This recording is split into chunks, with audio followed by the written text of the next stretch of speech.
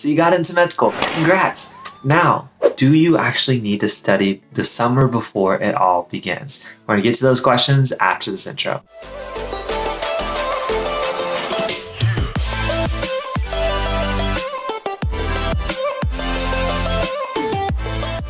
Alright guys, what is going on? Lex here from TheMDJourney, helping you succeed on your medical journey with less stress.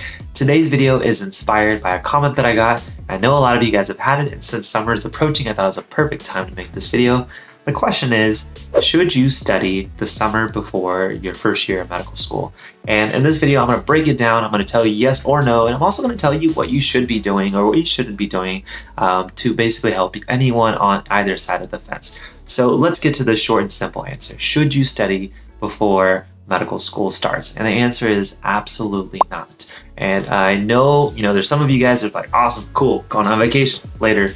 You can click off this video and just hit subscribe. I'm cool with that. But there's some of you guys where, you say the same things that I said when I was about to start medical school, which is I just want to get ahead, or I want to not feel behind when I start. And there's a lot of tough classes that come during your first year of medical school where it's appropriate to feel that way. You have biochem, you have anatomy, a bunch of other classes you probably never heard of, just a bunch of ologies. I get it. But the main reason of why it's not appropriate to study the summer before medical school begins is because your intensity to study is just different when you're preparing for a test versus when you just have a summer to skim over things. When you have an anatomy test this coming Friday, you tend to remember very complicated words really quickly.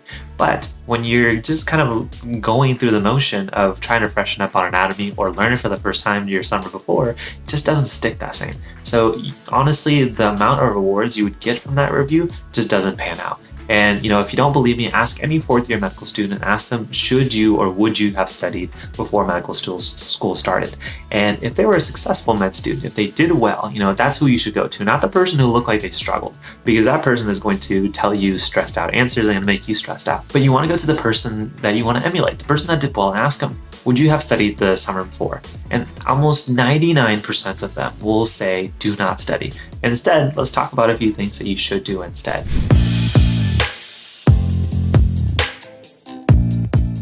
So one of the things that I do recommend doing the summer before medical school that does deal with studying is perfecting your studying system. When we're in college, often the phrase is, what worked in college is not going to work in medical school. That's because often a lot of us rely on techniques that are just inefficient. We do a lot of rereading, we write our notes out loud, we do a lot of highlighting, some of us cram, all-nighters. That just doesn't work in medical school. And rather than learning that your first 2 weeks of medical school, it's important for you to reflect back on your college experience and realize what worked and what didn't, and what you can take with you and what you should probably leave in your college days, among many other things. And to help you guys out, I'm gonna link down below to a free worksheet. It's called my fluff to impact ratio. Basically what it is, it's gonna have you fill out all the studying techniques you did, estimate how many hours you did per day, per week, and then give it a score. And you're going to be able to see visually which techniques actually led you to your high grades and which ones you're probably doing just because. And so you can take the ones that really worked and try them out your first few weeks of medical school,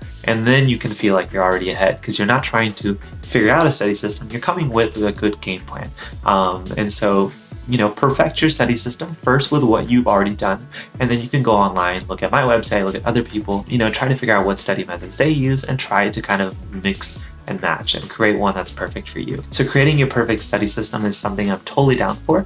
It doesn't require you wasting long hours during your summer. It can be pretty quick, done in about a day, but it's going to help you not necessarily prep for anatomy now, but at least when it's time to do it during your first semester of medical school, you'll know how to essentially begin. Now then, the second thing that you could probably do during your summer before is just look at the resources for the classes that you're going to have at the start of, when medical school begins in your first semester. So that includes anatomy, biochem, cell bio.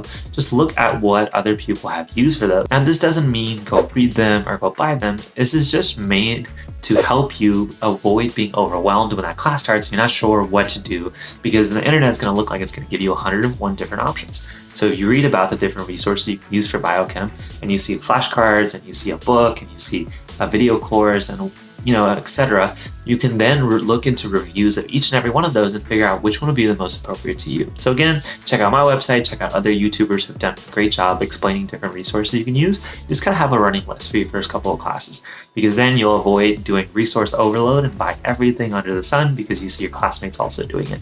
So check out your resources. Again, you don't have to buy them, definitely don't read them, but it's important to just kind of be aware of what your options are. Now, the last three things, guys, is really about just enjoying your summer and making sure it's used optimally. So item number 3 is to go on vacation or just spend time with your loved ones. You're not going to have very many summers after this one. In fact, if you're in the US, you're probably just going to have one more, and that's the summer between your first year and your second year. I'll make a video about what to do during that time in a total different video. But you just want to make sure you're using the time optimally. So find the people you care about, find the hobbies that you want to be participating in, and make sure you dedicate time to. So take a vacation, find time for you, make sure you do that. Item number 4 is make sure you're optimizing your health. One of the best things that I did, coincidentally, is I really got into working out that summer before medical school started. I had just quit my job that I had during my gap year, and then I had like 3 months I didn't know what to do with. I had moved in. It was nice, and so I went on runs a lot, learned about lifting, improved my health and my nutrition, and I was able to take that when medical school got crazy and make sure that my body didn't take a hit. So make sure you're optimizing your health now, so don't become a couch potato. Netflix and watching a lot of movies and TV shows is okay. Make sure you're just kind of doing a little thing active here and there to help you, because you're going to be in a chair a lot when medical school starts. So make sure you're optimizing your health. And the last thing, guys, that I recommend doing the summer before is just reading and learning about things outside of medicine.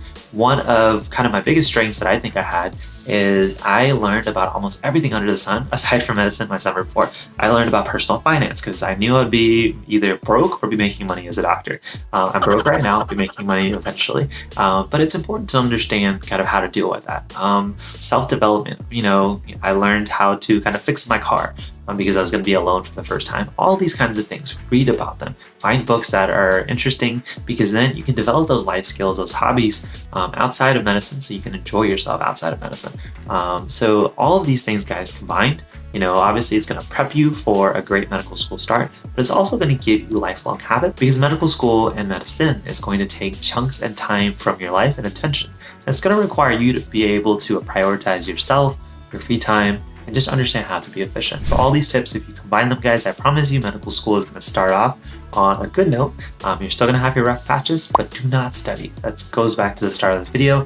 You think you're going to get ahead, but I promise you, if you ask anybody, including your future self in about a year from now, was it worth it, to study for this class? You'll probably say no. So if that's the case, enjoy those 3 months, enjoy those 2 months. And that's going to be the end of this video, guys. If you have more questions, you know where to reach me, comment down below. If you haven't and you're about to click off this video, first I say stop. Hit that like button, hit that subscribe button, and also thank you guys so much for watching. I will see you guys in the next one. Take care, guys.